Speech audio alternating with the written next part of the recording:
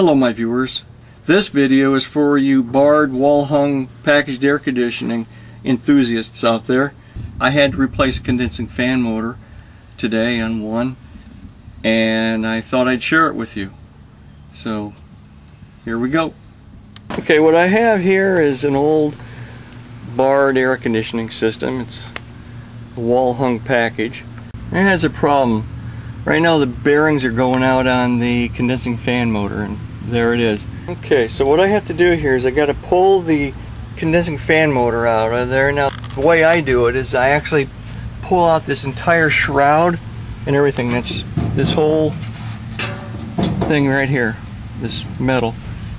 It holds the fan motor in place, and I'm going to just take the whole thing out by removing all the screws that hold it in place, like right here. I'm going to do that now off camera. Okay, now I have the shroud loose. Okay, I took all the screws out and it's ready to be pulled out. Now a little trick of the trade, what you really have to do here is you have to cut with some tin snips this bottom part of this cabinet in order to be able to pull out the shroud. Otherwise there's no way for the shroud to really come out. And then you just kind of fold it over for temporarily.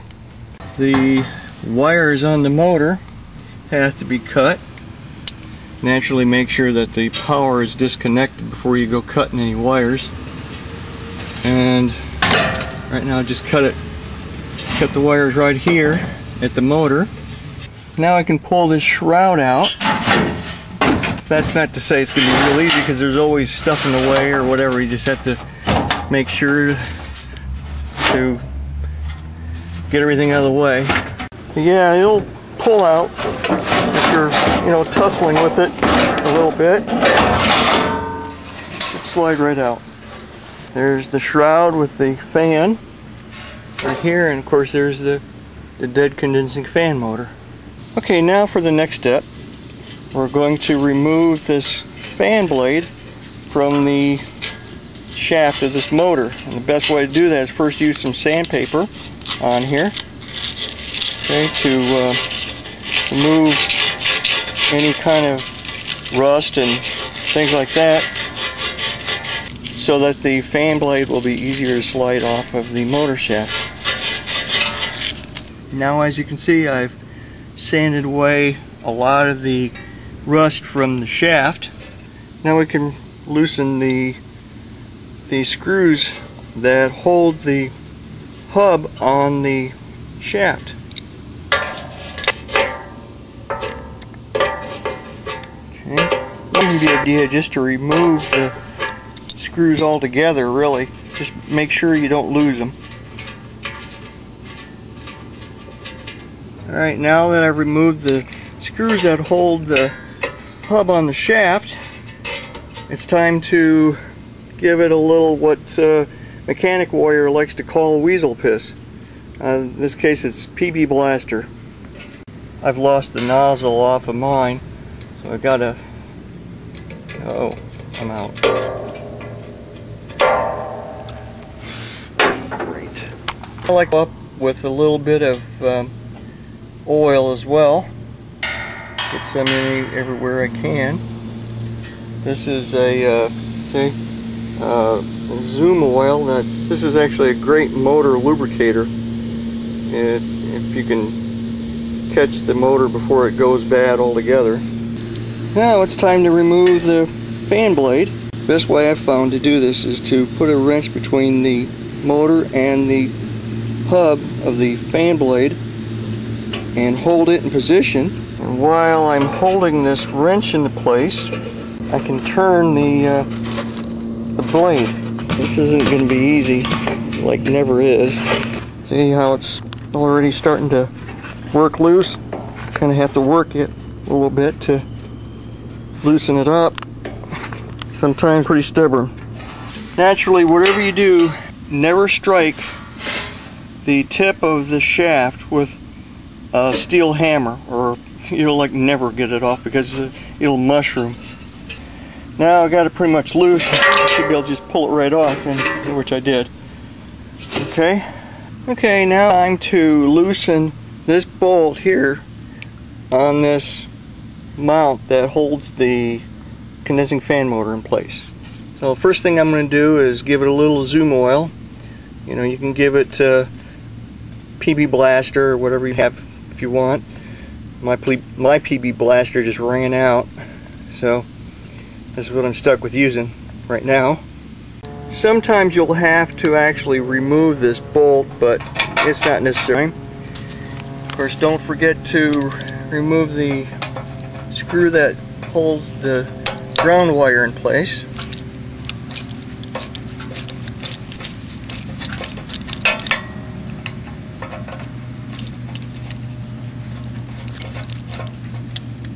And now it's time to remove the motor from this band. It's called a belly band type of mount. Good idea to take a wrench or something and just pry this mount apart a little bit so that the motor can slide off easier. Push it off my foot, and there it is. Right here is the old motor. You can see 3 wires came out of this one. Okay, this one goes to the run capacitor, this brown one.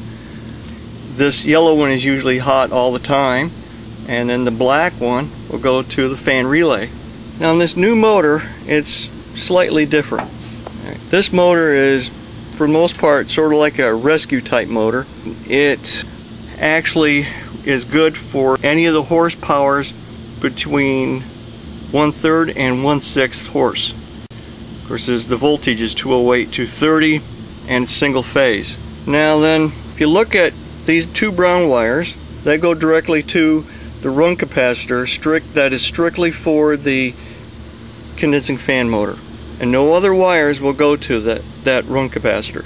Now, if you look at the wiring diagram, though, this does tell you how you can set this up to be either a 4-wire hookup or a 3-wire hookup. On the 3-wire hookup, okay, the brown white wire is just terminated. It is not to be used, and the brown wire is used to go to the run capacitor. And on the other side of the run capacitor, you'll put your purple wire, which is also connected to line 1. Now, this motor has 2 speeds. It has a high speed and a low speed. Now, I'm going to set this up for high speed, so what I'm going to do is I'm going to use the black wire, and I'm going to terminate, meaning not use, this red wire. I'm just going to cap it off. Oh, and if you're wondering what these wires are for, this is for rotation. What we'll do is we'll first set this up and see if we have to reverse the rotation after we get it running. Okay, another important feature about this motor is that the line voltage actually matters. Right here, it tells you what the run capacitor would be for each voltage. If your line voltage is 230 volts, you would use a 5 microfarad at 370 volt type of run capacitor. If your line voltage is 208, which it is in this case, then you would use a run capacitor that's rated for 7.5 at 370 volts. I'm not going to use these bolts that go through the motor. This is for another type of mount. Remember, we are using a belly band type of mount, so these bolts could become a problem with the fan blade later on, so I'm going to pop them off right now. Okay, and there you have it. See, I just cut them short. The bolts down here, I'm not going to use them, so I'm going to cut them short as well. Now it's time to put this motor into place into the belly band mount. I'll have to do that with both hands off camera, sorry. Okay, now I mounted the motor on the belly band mount, and I even hooked up the ground wire. Now I just have to tighten this so that the motor will stay in place while it's moving. And there you have it, nice and tight. Now it's time to put this fan blade back on. the shaft, and here we go. Usually it'll go on pretty easy. If it doesn't, it means that you've got a problem with the hub, probably, especially if you're putting it on a new motor. Now that I have the fan blade in position too, this thing's ready to put back in place inside of the air conditioner. That's the fun part. By the way, once you pulled the shroud out, you'll be able to clean this condensing coil much easier and better. This is the best opportunity that you as a tech will have to clean this coil. Alright, now I've slid this shroud with the new motor back into position. Now I'll go ahead and put the screws back in where they belong. Now I have the run capacitor wires into place right on the run capacitor. See, I optioned to use the 4-wire setup, so you see the only wires that are on this run capacitor is the brown and the brown white. The black one, which is the high speed, I put up here in the defrost relay, and I put the common wire, which is this purple wire, down here on line 1 on the contactor. And I terminated the low speed wire, which is not going to be used in this case. All I have to do is take some wire ties and make things all neat and tidy. And there we have it. I'll just trim up these wire ties. There, nice and neat. Alright, I went ahead and put the screws back in that went on this shroud, and I've also tested to see if the rotation was right on it, and it's not. So I have to change the rotation using these wires right here. And the way I do that is, first I'm going to go ahead and plug these wires, okay, so like I'm doing here. And what I'm going to do is I'm going to switch the way that they were hooked up. Remember, orange was on orange and yellow was on yellow. Now what I'm going to do is I'm going to take one of the orange wires and I'm going to connect it with one of the yellow wires. Okay? And there's only one way for this to work, so there's no real way you can get it wrong. And I'll take and I'll put this one on as well. Alright, and now, see? Now we switch the rotation of the motor by just changing these wires. Also, what I'll do is I'll strap this in, keep it out of trouble. Alright, and there it is, all strapped in. Alright, now I'm just going to tidy things up. And I'll even cut these up here because I haven't done that yet. Okay, looks all, and there we are. And remember where I cut this metal right here and then I bent it back? I went ahead and bent it back into position, and I put a screw through it to hold it in place. So you know, that's what you got to do to be able to get the shroud out of these old Bard units.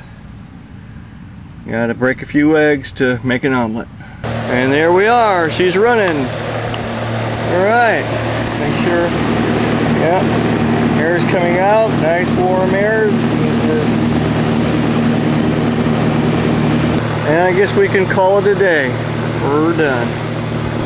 Hi, one of my viewers out there has asked if my viewers, as in you all out there, know what is on the other side of the coil, say like an evaporator coil.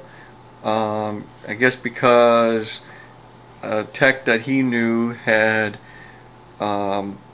tried to do some brazing on one side of the coil and burnt the filters on the other side, and anyway, about started a fire. He was just wondering if everybody out there knew what was on the other side of the coils. Thanks.